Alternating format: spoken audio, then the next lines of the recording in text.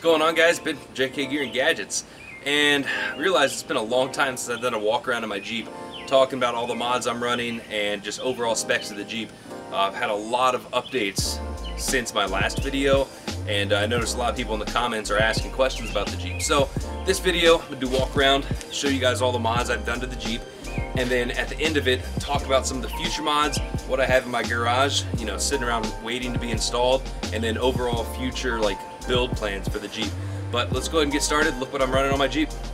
We'll start off with the basics. It's a 2010 Rubicon 6-speed transmission. I currently have right around 106,000 miles on it, so it is a 3.8. Definitely not the most powerful engine, but it does the job. So let's talk about what suspension I'm running. It's actually a mix of a lot of different companies. The front springs and the rear springs are the Metal Cloak 4.5-inch dual rate coils with the Bilstein 5160s in the front, which are the remote reservoirs, and in the rear just the standard 5160s, but we'll make our way back there shortly. Sway bar links are rock crawler quick disconnects. Have adjustable control arms, which you can tell down here, which are Rubicon Express. And as you can tell, this one's actually not supposed to have a bend in it, so I'll be replacing that one shortly, probably with a different brand. These joints didn't seem to last very long. Was not very impressed with these Rubicon Express control arms. I am also running the Metal Cloak drop brackets. So with the drop brackets mixed with the adjustable control arms, awesome mixture. Great highway, you know, handling. I can set my caster really good and really position the axle however I want it. As for the front track bar, I'm running the JKS. It's done me pretty well, but I'm also going to replace that. I'll talk about that here later. But JKS adjustable track bar. I do have the Rubicon. Since I have the Rubicon, I have the I used to have the electronic sway bar disconnect, but I changed it out to an Evo no limits. So I just turned this knob to disconnect my front sway bar. Alright, back here at the rear, like I said, we have the Metal Cloak coils, Bilstein 5100 shocks. I'm running the Synergy shock brackets to raise them up and out of the way. Another JKS track bar and Rubicon Express adjustable control arms. So, as you can tell, it's definitely like a mix of different brands for the suspension, but it works for me. I'm happy with it. 4.5-inch lift is probably as high as you'd really want to go, especially if you plan on running 37s or 40s. 4.5 is more than enough. But let's talk about axles since we're down here. So the rear is the Rubicon 44, geared to 513 gear ratio. Also have the factory electronic locker. Have a G2 axle truss, Terraflex track bar bracket right there, as you can see. I'm running the 10 factory chromoly shafts, and yeah, that's it for the rear. So I mean, I'd say it's probably a minimum for my 40s. I had this set up with my 37s and I could beat the piss out of it without really breaking anything. I do have bent flanges every once in a while, and I'm sure that now with the 40s I'll have bent flanges even more. But good thing about 10 factory is they warranty them, so it just sucks sitting here changing them all the time. But that's the rear axle. Let's go forward. Up here at the front axle, I'm running the Dynatrac Pro Rock 44. Super beefy for a 44. Inside 513 gears, ARB locker, and RCV shafts. So this definitely should hold the 40s, you know, to a certain extent. The weak part is going to be the ring and pinion in the you know, in the actual 44, because the RCVs, those should hold up to the 40s fine. The actual housing of the Dynatrac is incredibly strong, so the ring and pinion is going to be my weak point. But I do plan on upgrading axles soon, so stay tuned for that. Steering, as you can tell, I have the Synergy drag link flipped to do high steer, as well as the high steer bracket for the track bar. I'm running a steel rough stuff tie rod that bends incredibly easily, even though it is heavy duty, but it works for me. I'd like to go aluminum in the future, just haven't had time. For my hydro assist, I'm running the AGR Rock Ram. Actually, I had to make some mods for this, because I got this used. It was the 8-inch stroke, which is too long for the JK, so I took it apart, Had a spacer machined to limit it internally. So I have that, and the lines go up to my, I'll try to show you, PSC steering box. Oh, where is it? Up there, yep. So yeah, I'm running the factory pump and no cooler, and it hasn't given me any issues so far. So that's it for steering. All right, so let's talk about the exterior, a little bit about the body. So front bumper is a moto-built hatchet. Great looking bumper, made in the USA, super heavy duty. It is a frame chop, so it tucks into the body a lot closer, and you also get really good ground clearance. So your approach angle is great, high ground clearance, and it's super beefy.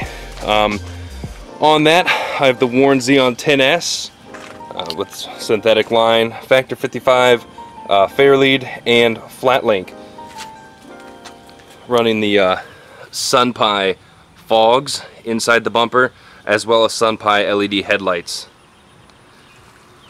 The hood, stock hood, but I'm running the Highline hood louver. Got it color matched to the Jeep, turned out perfect. The thing I really like about the Highline louvers is that you don't have all the bolts going through like the other brands. And you can see if you zoom in closely, but they're studs that are pressed, not pressed through, but they're studs underneath is where you secure it to the hood. So you get the nuts underneath. It just really gives it a clean finished look, I think. I'm running the JL hood bumps, as well as the JL hood latches, which most of you know. It's been pretty much everything that I'm talking about I've done a video on or a review, but I'm just trying to do a whole video talking about all the new mods I have in the Jeep, you know, and then really help answer any questions that you guys have in your head. I've had a lot of questions lately about certain stuff I'm running. Fenders, they are MCE. These are the narrow version. They are flexible and lightweight. The whole Jeep's dirty. I should have washed it before this video. Oh well, they're meant to be dirty. But I mean, the good thing I like about them is they are flexible. So if you bump in a tree, it's just gonna bend. It's not gonna crack. And like I said, they're lightweight. So once you add a bunch of steel, it starts getting heavy. So it's nice to save weight where you can. Even lighter than aluminum. Have the Ronin Factory 50 cal short antenna. Rigid radiance pods. Thing I like. Oh shit. Alright, we're gonna leave that in the video. The thing I like about these is the backlight. You can either turn it red, it's a dual position switch, so red backlight or white bright light. So that's pretty cool. My tube doors are the Steinjager, however you want to say it. Running their tube doors. The actual design of the tube doors is pretty cool. Very simple, I like it. But just this latching, this pin, kind of cheesy. Sometimes it's hard to get out. They do make a new style, it has like a push button, but they're like $30 a piece. I really don't want to spend that. But I mean, if I was to buy them again, I'd get them with the new pins. As for the interior, nothing crazy. Of the Smittybilt seat covers, the neoprene, got them from a great deal. They were used. Got them all, front and rear, I think for like 80 bucks, so couldn't pass it up. Running that little tire print console thingy. I have the Cobra 75, WX, blah, blah, blah. I don't know. Cobra 75 is what I always call it. I really like this CB just because it's a handheld, the mic's in it. All the controls are right there, so you don't have to worry about a big bulky box. Also have the grab bars, and like I said, 6-speed manual transmission. My sunshade is the Alien Sunshade red, and I like it a lot. I had a black one before, but I really like the red. It really ties into the theme of the Jeep. I did take off my factory roll bar, and I have a video on that, on all the spots you need to touch up and paint. Gear bags, running my Right Line gear bags. That's where I keep all my recovery gear and stuff, my air hoses, all that stuff, random tools in there. This rear box that you see here is the Diabolical Slipstream. I still need to make a video on this, but security, once the Jeep's locked, you can't get in here, and it also adds an extra layer of storage, so you can use tie downs, put a cooler up there, camping gear, all that stuff, whatever. Rear tail lights are, I think they're SunPie, I don't know, I got them on Amazon. Actually got them for a Christmas gift, so didn't really have a say. but I think my dad got them for me, and they've held up really well. I like them. Fender liners, I forgot to say that. These are the DV8 rear liners, as well as my fronts are the DV8 inner fender liners. I'm also running the DV8 hydraulic bump stops. Man, I'm going all over the place with this video. Sorry guys. If this is the first time watching my videos or new to the channel, I am all over the place, but I usually try to put out some pretty good content, so we'll see. We'll get back to the wheels and tires, don't worry about that. Running the Motobuilt tag delete, because I really don't want to have a 40 or a 37 hanging off the back. So did the tag delete, little mall rated badge. It's from Badge Glow, and it actually glows at night. Pretty cool. I painted my door handle inserts. Got those on Amazon. They were black. I sandblasted and painted them. Rear bumper is a Motobuilt crusher with cube lights recessed in, and I used some of that lens tint just so they didn't stand out like a sore thumb. But really nice bumper. It's not a frame chop, so I can still tow. You know, it keeps the factory hitch, because I do have a little off-road trailer that I use. But I really like the lines on this bumper, and it has all those holes for a high lift mounting point. What else? I guess we'll get down to the wheels and tires. Tires are the new Yokohama Geolanders. They're XMT G005s. Really aggressive tread pattern. These are 40s, 40 by 13.5 on a 17-inch rim. Speaking of the rims or wheels, I'm running the Raceline Monster beadlocks. They've held up really well. I mean, the rings are chewed up for sure, but I mean, they're a great wheel. Had no problems with them, and they, you know, this combo you can air down as low as you want, and it's a freaking beast off-road. Let's see what else, guys. Got my little switch column here. Got that for the white lights, the pillar lights. That's the backlight red. My rock lights, compressor, and front locker. Here on the tailgate, I got the tailgate drop-down panel from Molly Platform Solutions, and it's actually pretty cool. Pull the pins, and it drops down to a tailgate table. Installs pretty easy on that. Of course, got a bunch of stickers, but it comes in handy because I keep a lot of stuff in these bags, so it doubles as storage as well as a panel for when I'm out camping. So back here, my recovery gear. I have my Rock Fab off-road soft shackle, as well as their 20-foot kinetic rope. So I always keep those in the back corner of the Jeep. I actually need to take them out sometime and wash them because they're starting to get pretty dusty, but by far some of the best recovery gear I've ever used. Alright, so under the hood I have the Odyssey Extreme AGM battery, and it has not let me down yet. Running a cheap $40 cold air intake with a water guard over the filter that I got on Amazon. I have a video on the setup, pretty happy with it, but nothing else really special. I have my ARB air compressor over there for my locker, and so I can air up. But under the hood, that's it, other than the super powerful 3.8. That was a joke. As you can tell, I don't have the factory muffler. I actually have a MagnaFlow, and I did it myself, a little DIY, just put a muffler underneath there and took out everything else, and then just rerouted the exhaust coming out here. I have a video on that, sounds pretty good I think, and it was definitely a cheap mod, so I'm happy with it. It was under $100, so you can't beat that. But I think that's pretty much it for the walk around of the Jeep. Oh, and of course, don't forget the awesome JK Gear and Gadget sticker. So let me go show you guys a few things that I have in the garage that I'm working on. So that's pretty much it for all the mods that you can see. One other thing I'll add is that I am running the Center Force clutch kit. So I got their clutch and their heavy flywheel. I do like their heavy flywheel kit because it really adds to that like low-end grunt. It really doesn't want to stall out on the trails or on the street. It's a pretty good upgrade. You do notice a little bit of loss of like how fast your RPMs can climb, just because your engine's turning a heavier flywheel. But once the engine's going, it doesn't want to stop. It's pretty cool. I can talk about that later in a video if you guys want. But overall, I'm extremely happy with how this Jeep performs. Actually, I haven't really taken it off-road on the 40s yet. Those are pretty new. But this thing handled the 37s perfectly, never really broke anything on the axles. So I'm excited to see how these 40s will do off-road and how the Jeep will turn them. On the street, they've been doing pretty good, but I need to take a trip off-road and really test them out. And all these oil stains you're seeing is not from that. It's from this guy. It's just one, everybody's probably like, oh my God, Ben, fix your leaks. It's on the XJ, you can fix a leak and another one will pop up tomorrow. But yeah, so let's go ahead into the garage and let's talk about some of the mods that I plan on doing. Alright, so here are some of my future mods. These are actually going in real shortly that I'm making videos on, but I'll give you guys a sneak peek. This is the DCS hood light. It's actually two of them, and they're supposed to go on your hood where your hood bumps are, and they're lights. It's actually really cool. They're not that much bigger than the factory bumps.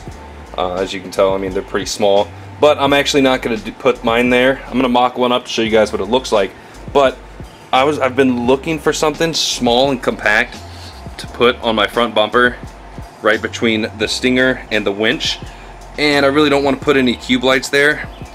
I don't like the way it looks, so I'm gonna put these small compact lights there. So stay tuned for a video on those. Got some Oxbeam 8-pack rock lights. I do have rock lights, as you can tell, but they're pretty much just LED fog lights. So doing these, they're remote operated through your phone, so I can change all the different colors and, you know, mostly, you know, give it that show look. But I'm going to compare these to my rock light setup and see how they compare, and you know, do an overall review on these RGB rock lights. Here I have a rock crawler front track bar. Reason I'm doing this is because I actually got a sweet deal on this and what's over here that's used, but I like the rock crawler track bar a little bit better than the JKS, just because it does have heim joints, so you do get a little more flex, and once I build my new axles, I'll have a little more adjustability, you know, from side to side with the heim joints, opposed to just using the bushing like the JKS. And over here, picked these up for a steal. They're used, but I got the rock crawler track bar and these rock crawler X Factor long arms. This is their 3-link. I only got the arms, so I still need to get the brackets and cross member, but that's no big deal. I'll get that, and then hopefully get these on soon enough.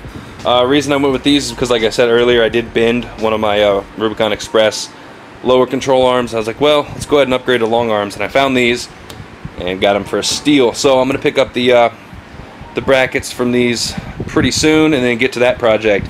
I am going to have to do some exhaust work because where these brackets sit is right where the crossover pipe is, and the catalytic converters need to be moved up. So I'm still debating it. I might try to do that exhaust work myself, or I might just suck it up and take it to an exhaust shop and have them do it professionally on the Jeep, just because I haven't done too much exhaust work, you know, in the past. I've done, you know, mufflers and stuff, but nothing crazy like, you know, making bends and moving the cats and everything. But super excited about these. The Jeep's gonna be awesome with long arms, and it's gonna flex like crazy with the 3-link. So stoked about that. I'll do the rear long arms eventually. But up here I have the Dana 60 front out of a Super Duty, and I have the Sterling rear from the Super Duty in my shed out back. I wanted to put these on, or start working on these a long time ago, but as you guys know, building 1-tons is expensive, so I really haven't made too much headway. I cut a lot of the brackets off, cut the cast here. I still need to go down and shave down it, you know, get it nice and smooth. So this is a project in the works, especially now that I have 40s. It's really pushing me more to work on these a lot more often now. But my next step is to buy the swap truss. Motobilt has one, and it actually looks pretty cool. Good price, and has, you know, diff cover tie-in, all that stuff. So hopefully I'll be making videos on the 1-ton swap soon. I'm still debating if I want to do the rear Sterling, which matches this, you know, the same truck that this came out of, or find a 14-bolt rear from a Chevy. So I'm debating that, but first I want to build this front axle, get that good to go, and then worry about the rear. So those are the upgrades that are waiting. Like I said, those 3 first, install that, then the long arms, and then down the road do the 1 tons. So and then after that, who knows, I'm gonna want more power, and that's, you know, it's a whole nother debate within itself. Do I supercharge my 3.8 or do I save up and throw an LS in it? I don't know, but one of the two is going to be happening down the road, especially after the 1 tons, because I'm going to need more power to push those huge axles. But that's about it for the future upgrades. Everything else, I mean, I'm sure I'll do more little bolt-on mods here and there. But as for the big stuff, long arms, 1 tons, and I still have to figure out what rear long arms I want to run. I don't know. I really don't want to do a 3-link in the rear just because it almost seems like there's too much sway. So I might do a 4-link. I don't know. To be determined. But that's it for the future upgrades. So you know, stay tuned for all the other videos. I love making these. Love making videos. So I hope you guys enjoy watching them. But that's it for the future upgrades. Alright guys, thanks for watching the video. Hope you enjoyed the walk around of my Jeep. Like always, if you have any questions about what I'm running or anything else in general, throw it in the comments. I'll be more than happy to either make a video about it or just help you out right there in the comments. So, like always, give the video a thumbs up, subscribe if you haven't. Really close to hitting 10K subscribers, and I'm excited about that because then I can make the posts, the community, I forget what they call it, community chat, so I can make posts, updates, talk about videos, upcoming videos and stuff. So I'm super excited about that.